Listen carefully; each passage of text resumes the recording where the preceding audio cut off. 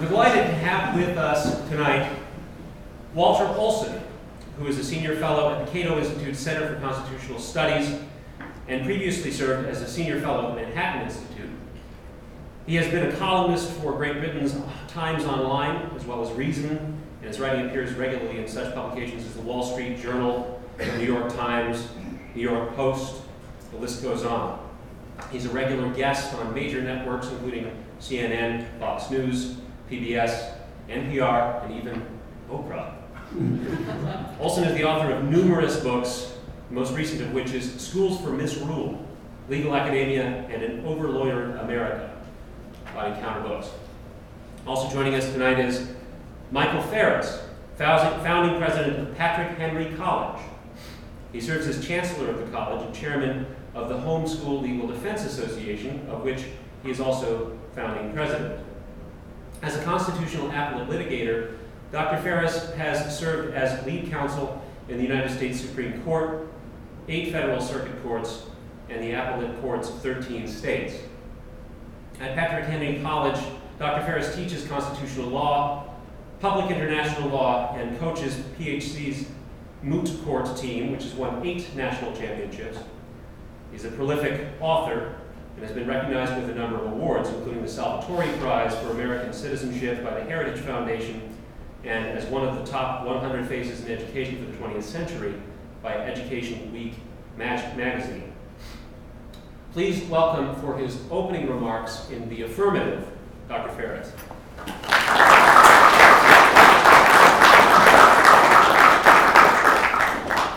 Thank you so much. It's good to be with you here in Missouri. I'm originally from Stone County, Arkansas.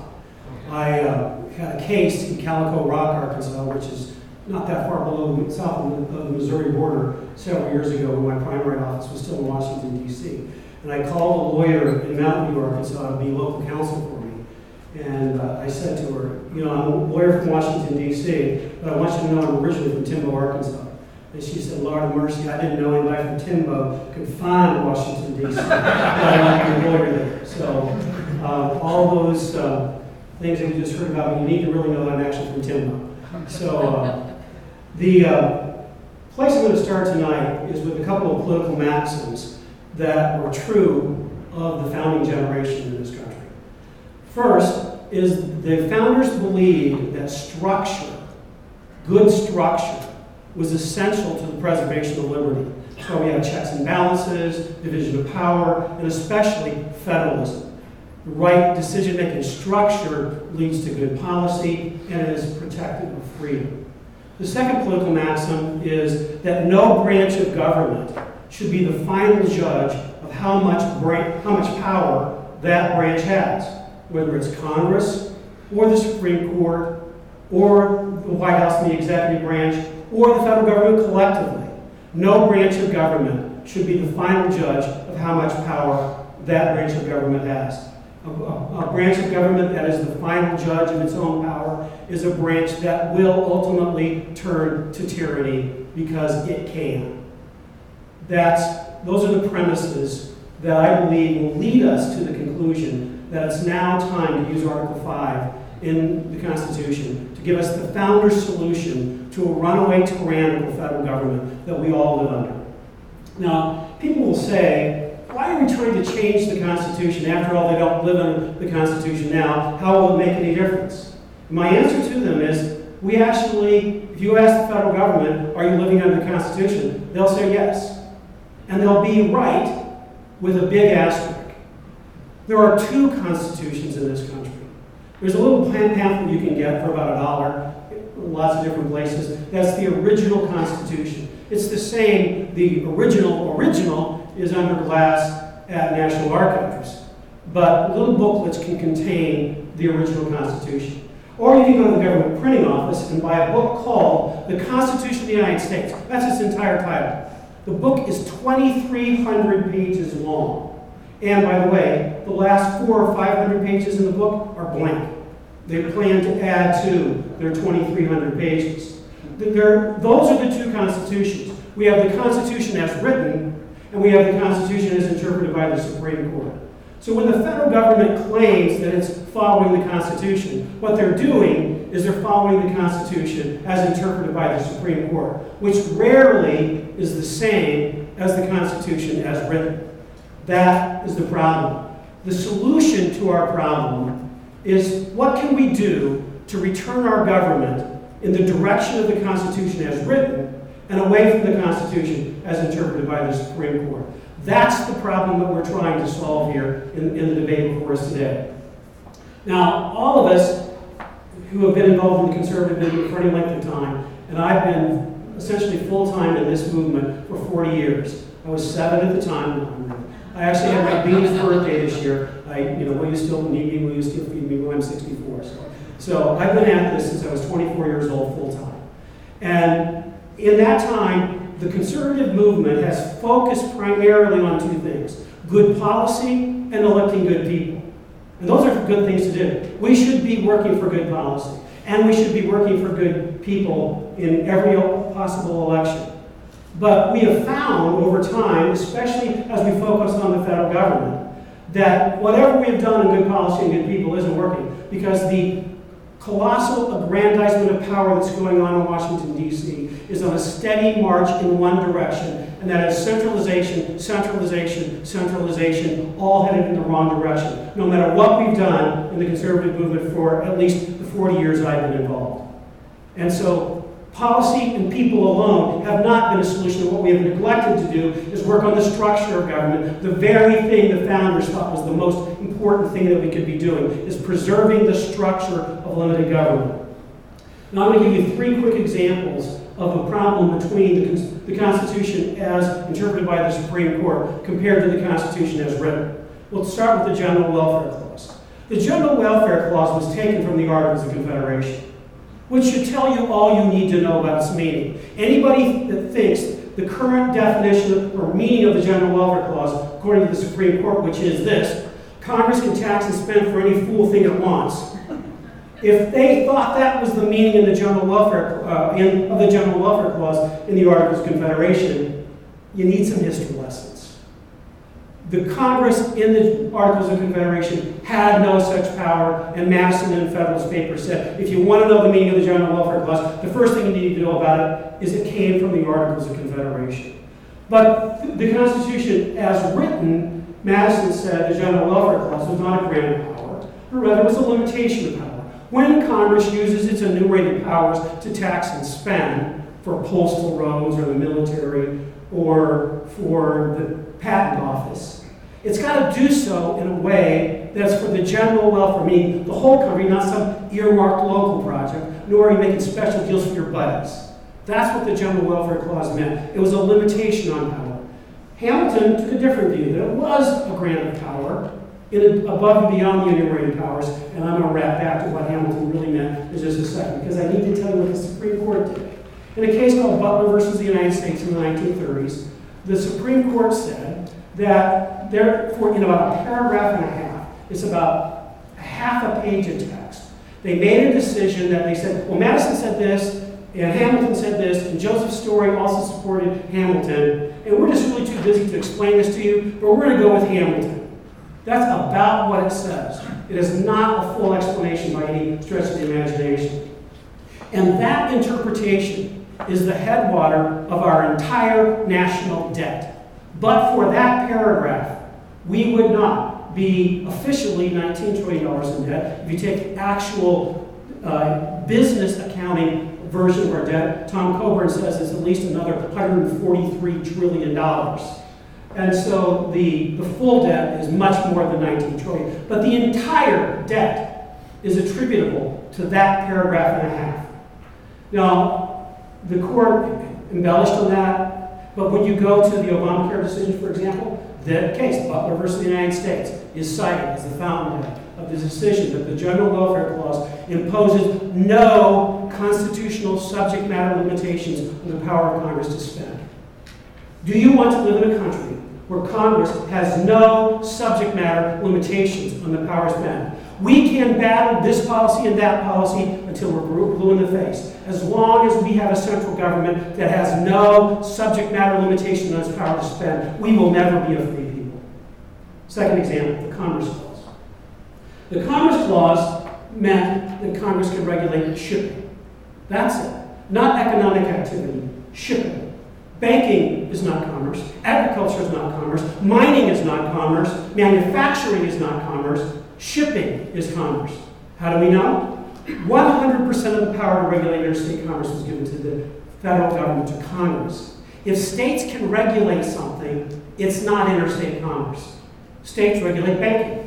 The reason your ATM card works in a machine anywhere is not because of any federal law. It's because the Uniform Commercial Code passed by the states. The states said, well, it would be good if they all work together. So they work together and they passed the Uniform Commercial Code. State law, states can regulate banking. Therefore, banking is not interstate commerce.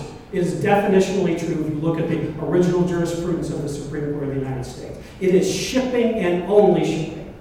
And yet, the wages and hours of babysitters and all manner of oppressive regulations are trying to kill the coal industry through the Commerce Clause, and many, many other problems in our country is from the false interpretation of the Commerce Clause. Finally, the Supreme Court 20 times has said there is no check on our power other than our own internal sense of self-restraint.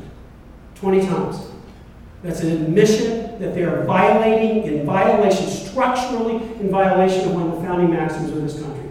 They are the determiners of how much power they should have. And ladies and gentlemen, that cannot stand unless we want to live in a tyrannical country. And I submit to you this very self-evident truth. Washington, D.C. will never change. I don't care how many think tanks we have in Washington, D.C. I don't care how many people like me you have hanging around the edges of Washington, D.C. I'm smart enough to live 50 miles away in a dirt road looking at the Blue Ridge Mountains. But it doesn't matter who you send to Washington, D.C. Washington, D.C. will influence the conservatives more than the conservatives influence Washington, D.C. And the reason that's true is you cannot repeal the sin nature of man. I don't care who you elect, the sin nature of man says, I want power for myself. And Washington, D.C., the number one rule of Washington, D.C. is we want power for Washington, D.C. The founder's solution is a convention of the states. Mason said, George Mason at the Constitutional Convention said, this government will surely abuse its power. And when that day comes, we need to have the states to be able to have authority to make structural changes to the Constitution to stop the abuse of power by the federal government. There's 3 stages, 34, 26, 38 of the stages. That's the number of states you need to vote for each stage. 34 to call the convention, 26 states to approve the text at a convention, and then 38 states to ratify. My opponent is going to tell you that this is dangerous and it will run away. My question to him is, give me your solution to a runaway federal government. I want to hear your solution. Not just naysaying my solution. I want to hear your solution. Thank you very much.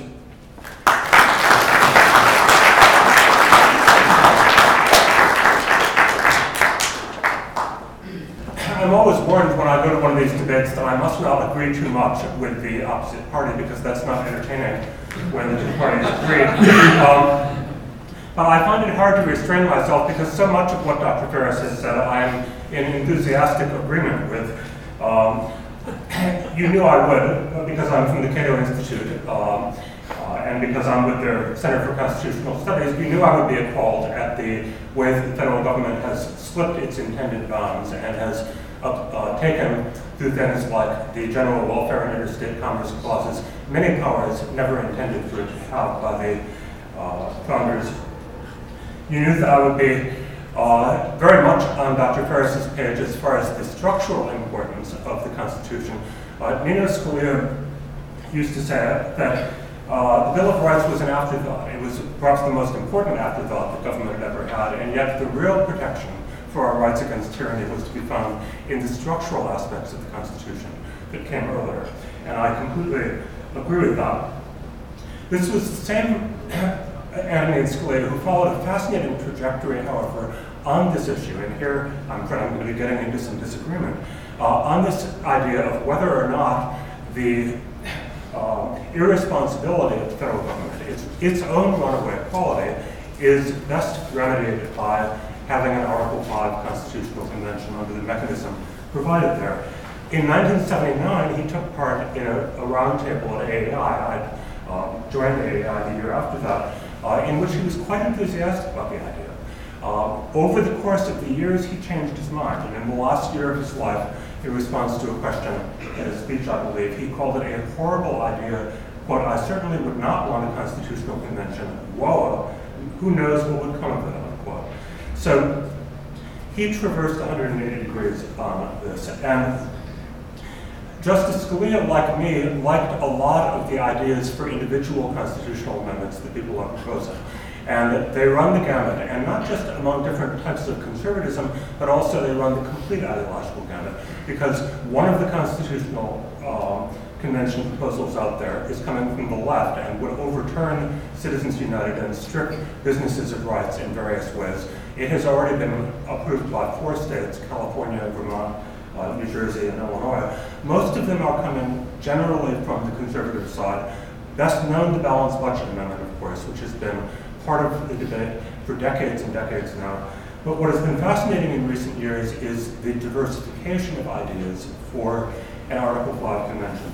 I'll read Article 5 in a minute, but I want to just sketch out a bit about the politics, because the balanced budget people were insistent, don't worry about a runaway convention that would somehow or other tinker with the First Amendment or would tinker with treaties or federalism. We are here to specifically reform the fiscal irresponsibility of the government.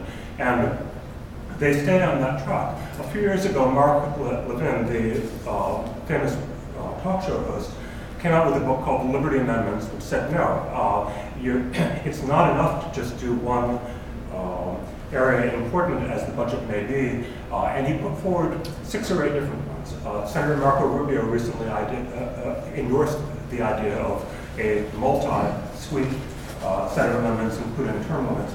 And then Governor Greg Abbott of Texas, and this was only a few weeks ago, proposed in an erudite, fascinating 80 or 90-page article. He said that there should be a constitutional amendment in which all ideas were on the table.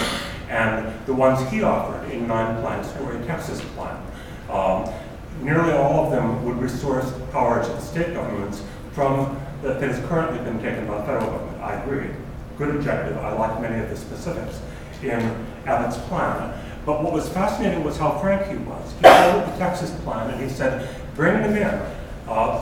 I'm paraphrasing what he said. Let's have a New Jersey plan in which they want to roll back the Second Amendment to allow for more gun control than the Supreme Court has allowed them. By the way, this anticipates why the National Rifle Association is dead set against an Article 5 convention, because they see this coming.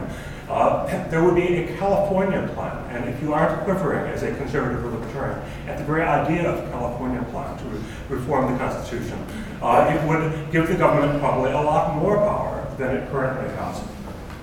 There would be a national security plan from some state that is particularly worried about terrorism, which would ease the Fourth Amendment controls on surveillance and search and seizure, perhaps ease some of the First Amendment controls on speech against the government. So there would be all of these different plans, and we would then find a negotiation. Perhaps they would agree to take up an idea from here and an idea from there, but they would be big ideas, because when people think of they think constitutional, everyone with a big idea, and that very much includes the left, would be on the road to Philadelphia or wherever this would be. Now, I am not reassured, and I'm not reassured specifically because I'm a textualist and I am an original meaning, public meaning follower. Let me read you, it's not that long, the full relevant text of Article 5. I'm skipping a bit because it's historically irrelevant. The Congress, whenever 2/3 of both the houses shall deem it necessary, shall propose amendments to this Constitution, that's the regular way, or on the application of the legislatures of 2/3 of the several states, shall call a convention for proposing amendments, which in either case shall be valid to all intents and purposes as part of this Constitution, when ratified by the legislatures of 3/4 of the several states. 2/3 to propose, 3/4 to ratify, exactly as I was saying, or by conventions in 3/4 thereof, as the one or the other mode of ratification may be proposed by the Congress. And no more explanation, no more specifics than that. Now, it is the procedural rocks on which this is likeliest to sink. We know that Congress is keeping a list of applications for conventions. This is an advance that was brought in, I believe, by Congressman Goodlatte a few years ago. So at least they're keeping a list. At some point, and balanced budget calls are getting pretty close to the requisite number, at some point, someone in Congress is going to have a decision that gives them a whole lot of power, which is, has the threshold been reached? And some of the questions that they've got to address then are, what if there is similar but not identical wording? Do they interpret it unsympathetically, saying, no, you crossed the T here and you did not cross the T in Montana, we're not going to count it as the same call, go back and do it right, taking another who knows how many years, or are they going to be liberal about it and say, look, there was a resolution here in 1969 that called for fiscal responsibility, there is another one just passed this year that called for a balanced budget. Clearly they meant the same thing. Because notice that what's going on is not only uncertainty as to whether or not the topics are close enough to each other and the wording is close enough to each other, but also as to whether or not the timing is close enough to each other. Contemporaneity, one of my few chances to get to use that word. Logically, if you understand the meeting of the minds, as it were, that's supposed to be going on between the states, it's supposed to be, as with a contract, a meeting of the minds at the same time. If they call for a convention 30 years apart, and some of the calls are very older than that, does it count as contemporaneous if in the state that called back in the 1960s, the complete political complexion of the state has changed in the meantime?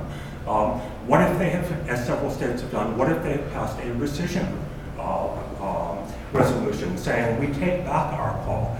Now it turns out that there's a whole legal literature on rescission and contemporaneity, much of it inherited from the debate over the Equal Rights Amendment back in the 1970s, in which they almost got it, led I believe by a St. Louis public figure, Phyllis Schlafly. The states were convinced, hold on, not necessarily such a good idea, it stopped just short. Congress then tried to extend the ratification period, doing violence to the idea that they had to be simultaneous ones. A bunch of states attempted to rescind, and liberals and feminists went to Congress saying, do not allow rescissions. It's like a Roach Motel. They can check in, but they can't check out. You lose the logic of actually having the states all be deciding something at the same time if you don't allow rescissions. And yet, it's uncertain whether or not they have to. So, someone has to decide these questions. Okay, I think one minute or just so. Okay. Someone has to decide these questions. It is easy to drift into a constitutional crisis if they are not decided the same way by everyone. Now, I believe that Congress cannot reasonably decide most of these questions, in part because it is the target whose power we are trying to limit. I believe they will eventually be decided by the Supreme Court. And what I would warn about is that that will happen at the very end of the process, probably, because they're not supposed to give advisory rulings. Years and years and years and years will be spent attempting to get these things not only adopted, but then ratified. And finally, the Supreme Court will find something that wasn't done right, and it will all end in vain.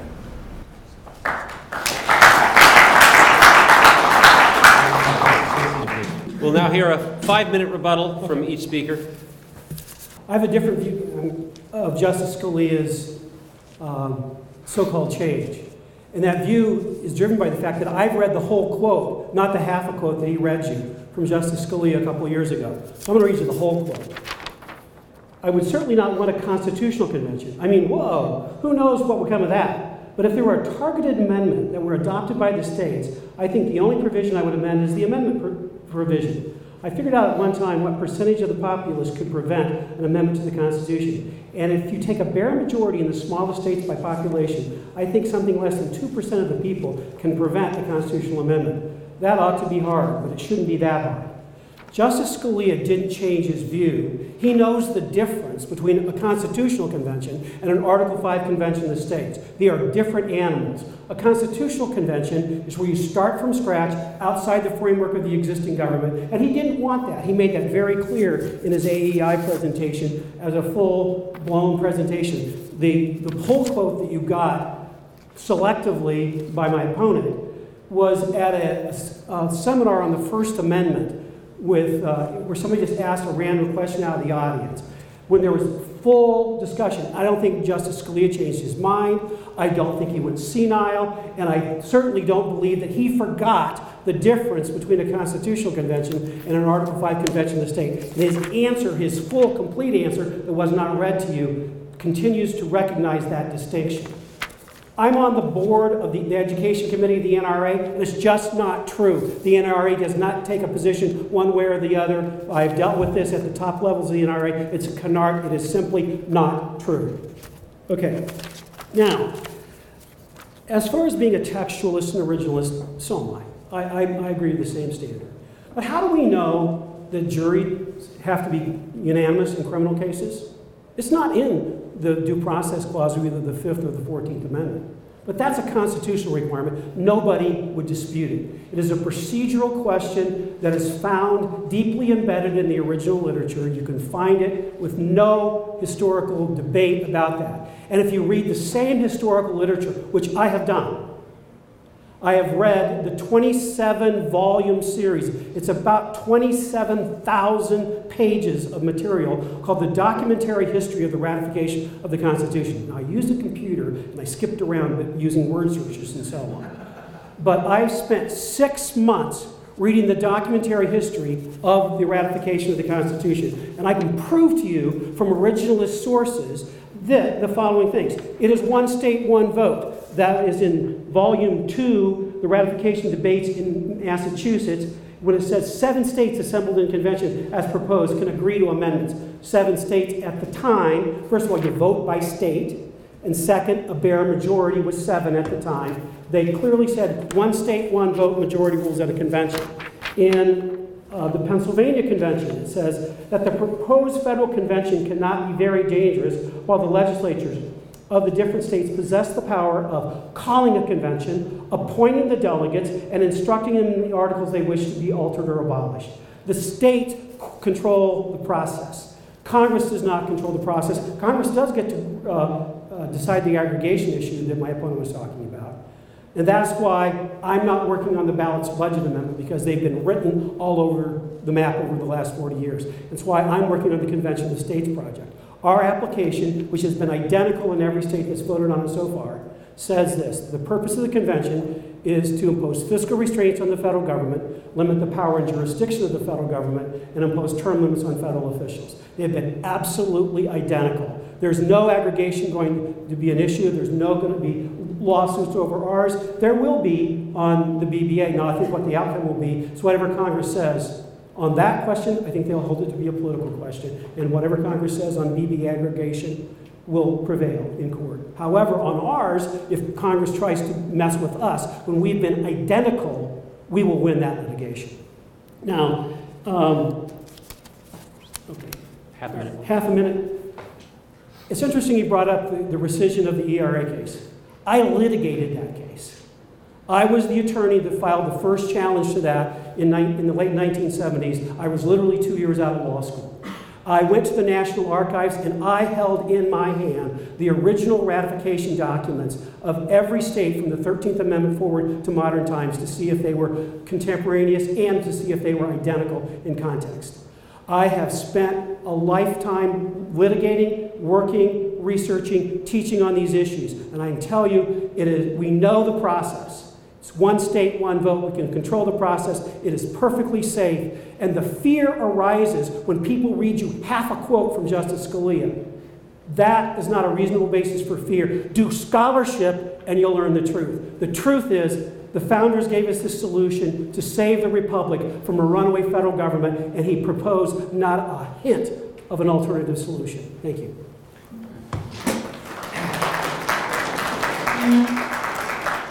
Well, it happened that I spent last night rereading the 1979 Scalia Roundtable at AAI. It was the year after that Nino hired me to work for him at AAI, and Walter Burns, Paul Bator, and Gerald Gunther were the other panelists.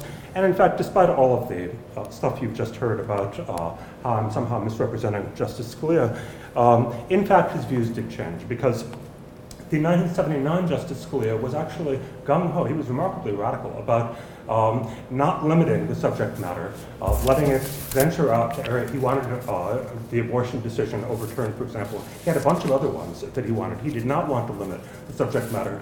By last year, he, like most of the consensus, had decided that a much better bet was to try to do ones that were carefully limited, both in subject matter and in specifying procedure. Now, and he explained, in fact, that, and I think this is one of the things that differed between 1979 and 2015, he said, we live in a bad century for constitution writing.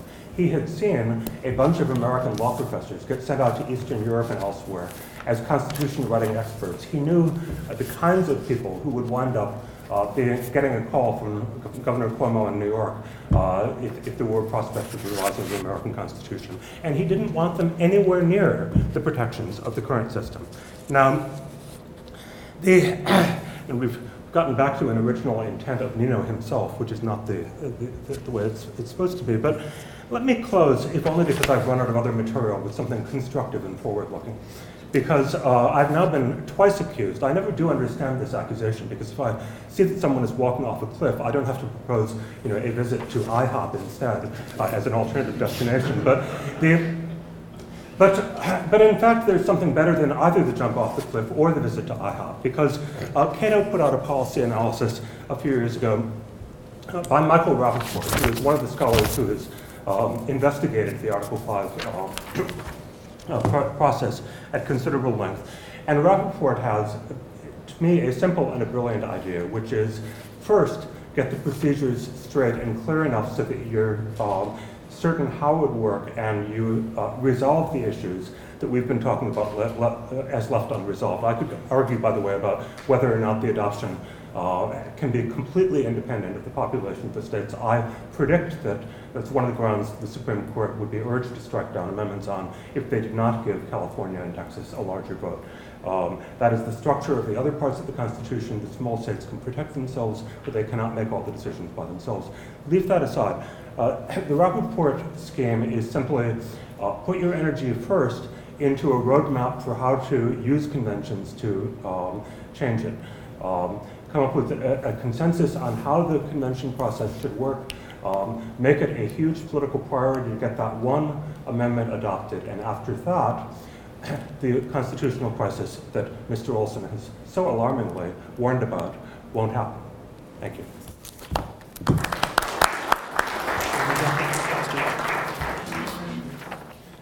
Mr. Olsen, I would suggest that you should have read the AEI debate more carefully. You said that Justice Scalia advocated an open convention. I'm reading to you from page 22 of that. I have not proposed an open convention. Nobody in his right mind would propose it in preference to a convention limited to those provisions he wants changed. You've just flatly misrepresented what he said at AEI, and it's wrong. Maybe that's what but if you just skimmed this once, fine, maybe you missed it.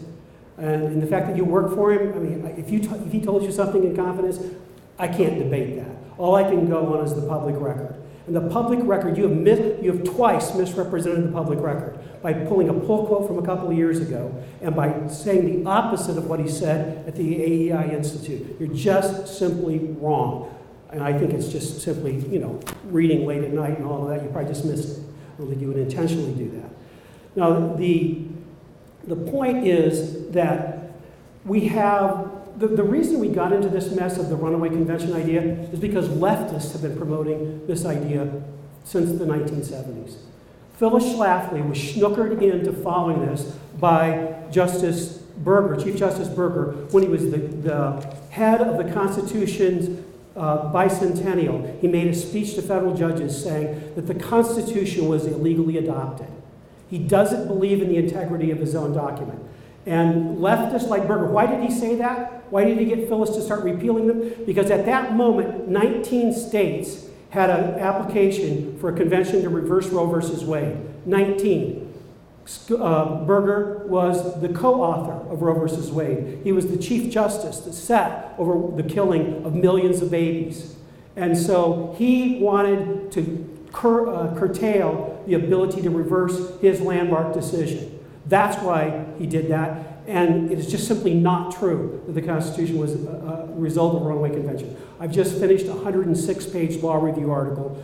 No, it's 14-point type. When I shrink it to 12-point, it's 78 pages or something. Because I'm older and I need that big type. It is just not true that the Constitution was a result of a runaway convention. The states called the convention, and the states told their delegates, and I quote, to render the federal Constitution adequate for the exigencies of the Union. There's an interesting little side note about Massachusetts and New York delegates, but since New York never voted for the Constitution one way or the other, they don't count. We have a debate about whether the Massachusetts delegation obeyed their instructions, and the Massachusetts Ratification Convention voted 90-something to 50-something, which is the way they recorded the vote at the convention, against the notion that the delegates had violated their instructions.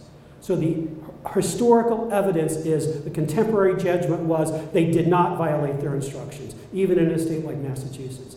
We can trust our Constitution, we can trust this process, and if you study this in detail and actually immerse yourself in this material and don't just pull half quotes and skim over articles, you will know how safe this process really is.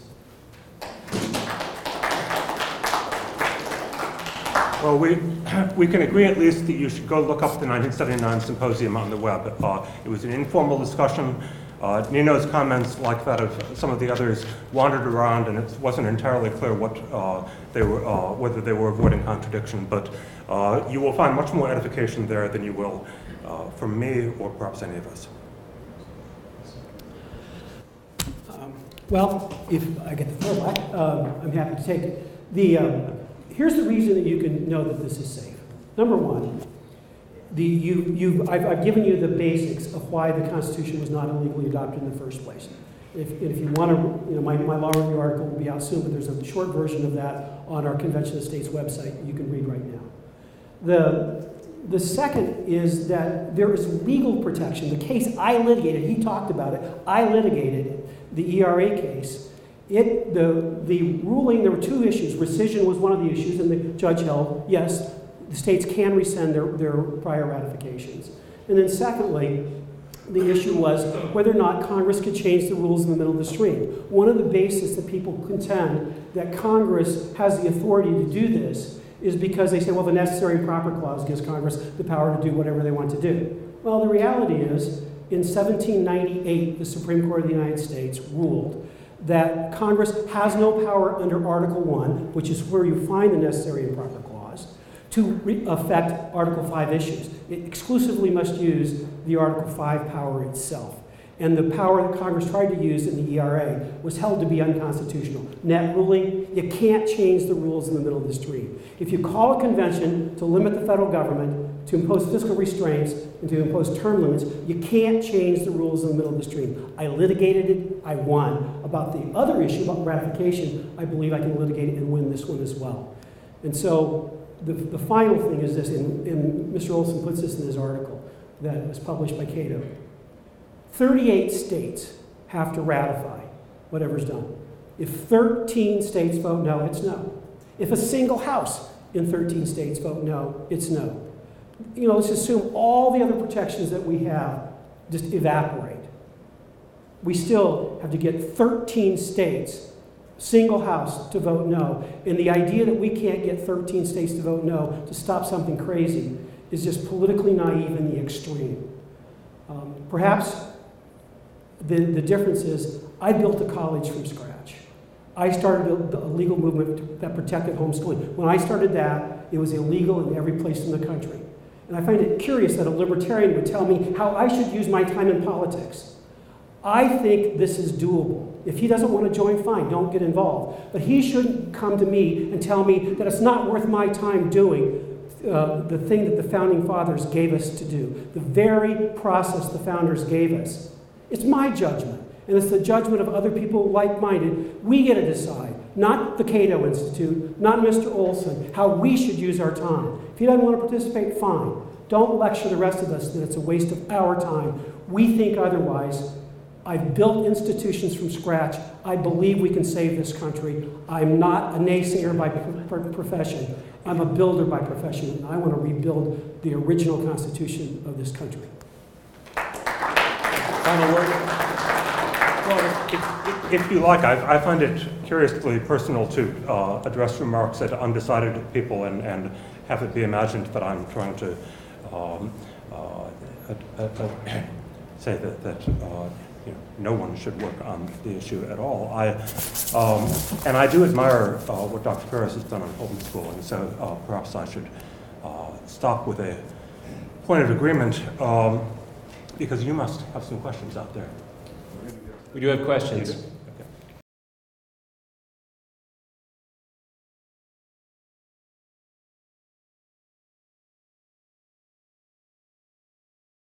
The text of the Constitution is the first place to start.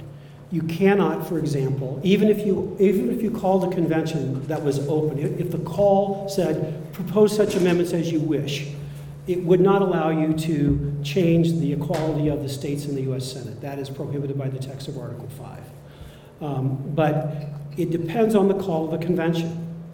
There have been 400 applications for a convention in the history of the country. We've never had one because there's never been 2/3 of the states agree on the subject matter. So we have a lock-solid precedent, 220 plus years precedent, that you have to agree on the subject matter to start.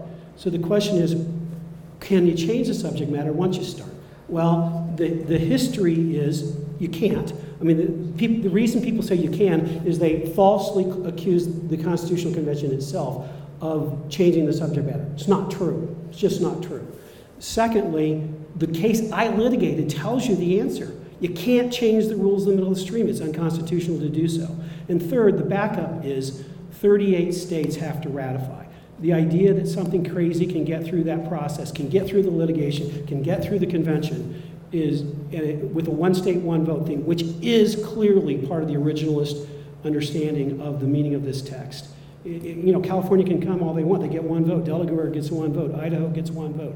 They all get one vote. So the structure, the law, and the history is all on the side. The convention would be limited to the subject matter that it was called for. You've asked a very good question, and a question that has preoccupied most, I think, of the scholars who've been writing about this for the last 50 years and more. They have not been as confident in reaching a single conclusion as my worthy opponent.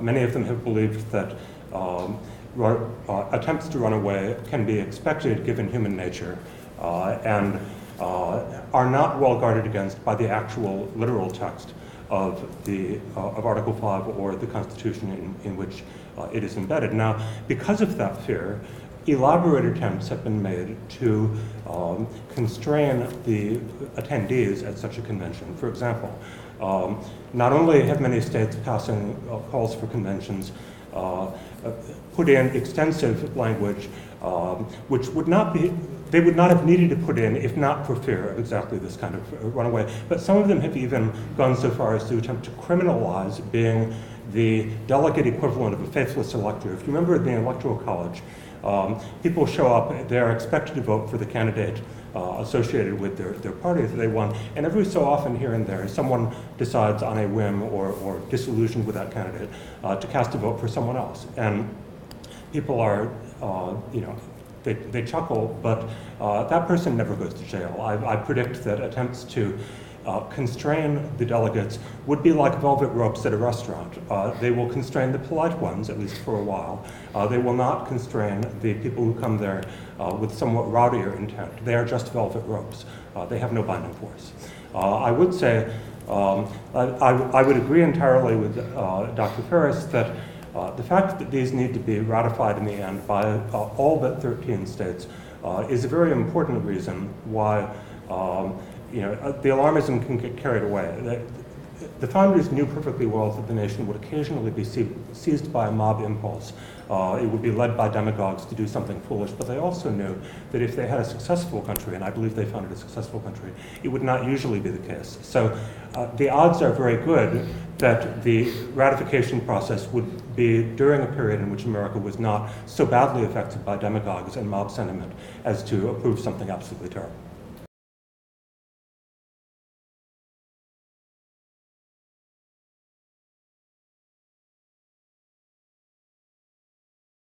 The Supreme Court's history on amendments is very good. They generally follow the original meaning of the amendments quite well, especially for a while. And so if we got 40 or 50 years of limited government, improve the integrity of this process, we've done something really good for the country. But like you said, our application includes germane to propose checks and balances on the Supreme Court. That's essentially what we want to do.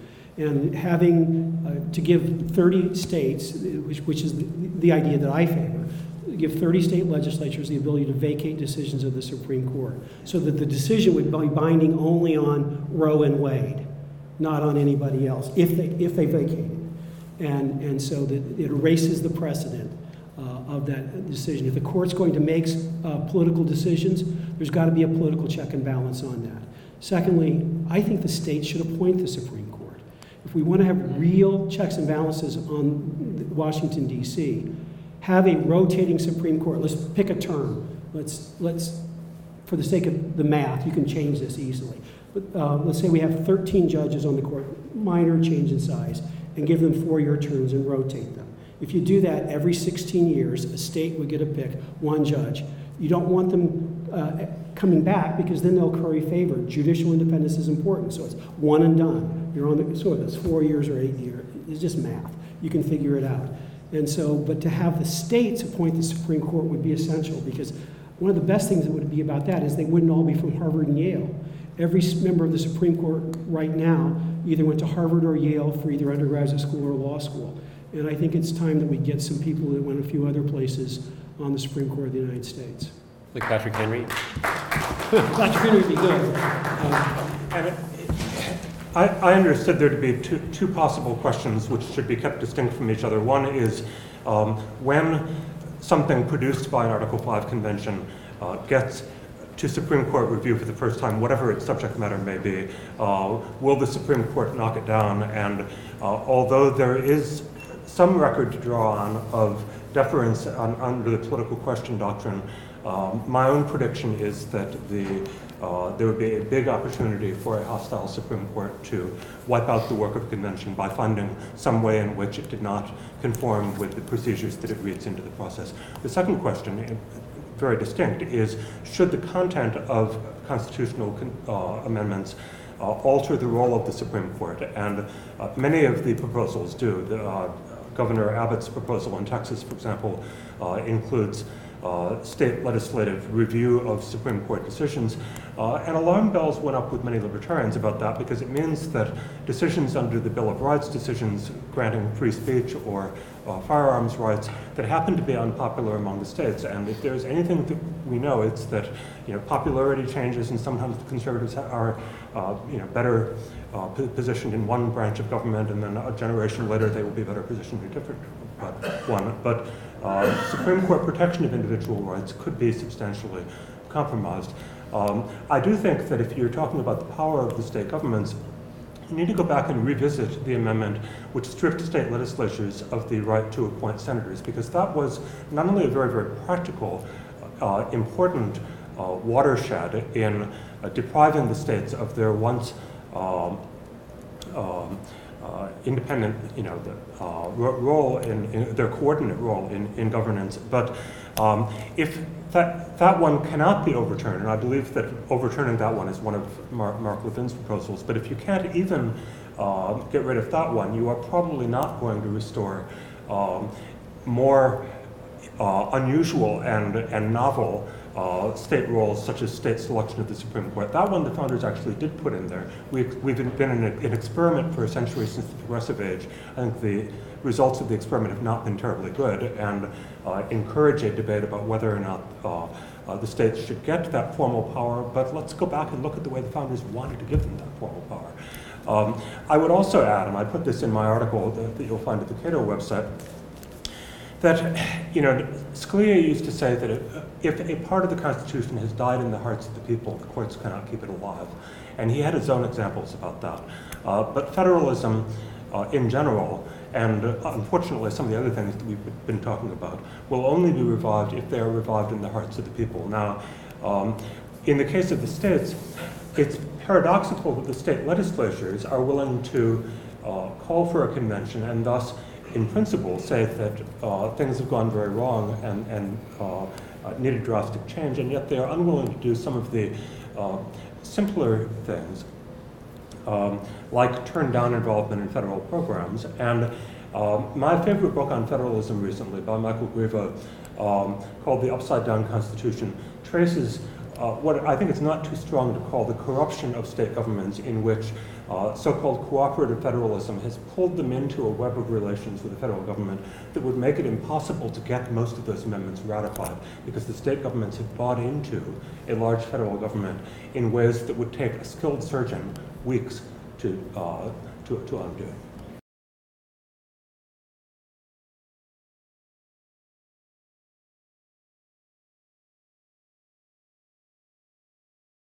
I would not support not having elections anymore. And just to make clear where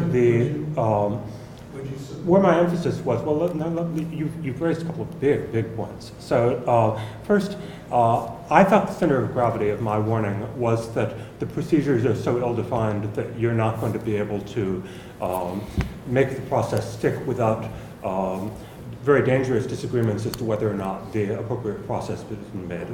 The runaway thing, for the same reason that we were agreeing, ratification is extremely hard. We need to remember that there are some popular ideas that we disagree with, but let's say that they got in an overturn of Citizens United. I would be upset because I like Citizens United. That wouldn't be the end of the world, because it's basically the same result we're going to get once they confirm Justice Merrick Garland. There are multiple roads to the well, yeah, it's bad, but let's face it, they can push us off the one cliff or they can push us off the other cliff, and either way we lose some very important First Amendment rights. I do not believe in giving up on the American system or giving up on democracy, or better yet, a republic, which is what they gave us, because the public's heart has been turned away from some of the original principles. I believe that the public heart must be won to the principles, and at that point, there are multiple options. At that point, you might get a president who is more serious about constitutional principles. You might get more spine or backbone in the US Senate about constitutional issues than you get nowadays. If you can bring back that affection for the original principles of the founding in the hearts of the people, lots of good things happen, and you might, in fact, get a better ability to nominate and confirm constitutionalist Supreme Court justices. So this has in fact been one of the themes in the past about the Article 5 process. It's nearly worked a couple of times. Well, or maybe that we're all sunk and that none of these methods, including the one being recommended tonight, will work. It may be that moving to New Zealand is the best advice. But let me tell my anecdote about how if you're making progress in one area, you often begin in another, because Congress, in fact, was stampeded into a couple of actual constitutional amendments because the Article 5 call process was getting close enough. And that, to me, confirms my general intuition that if the movement we're talking about is strong enough to get it by the one way, they are also strong enough to send Congress into a panic and get some relief otherwise. We have time for one more question. Can I respond to that? Oh. Okay, real quickly. Mr. Olsen has asked us to give up on the process that's actually in the Constitution. Article 5 is there. The founders gave it to us. They told us to use it. When the federal government abuses its authority, this is when you're supposed to use it. And so if we're not going to use it now, when are we ever going to use it? So we're abandoning the very solution the founders gave us. If the pie in the sky you just heard of Washington, D.C., I believe that when I went there in the early years of the Reagan administration. Ronald Reagan, greatest president of my lifetime, couldn't get the Department of Education to be dismissed, repealed. Washington, D.C. will never relinquish power. The pie in the sky thing you heard there is asking to repeal human nature. It will not happen. This is the only methodology. We got to play where we're strong. We're not strong in Washington, D.C. The people who believe in the Constitution are strong in the states. This is where we can win. This is where we can have victory.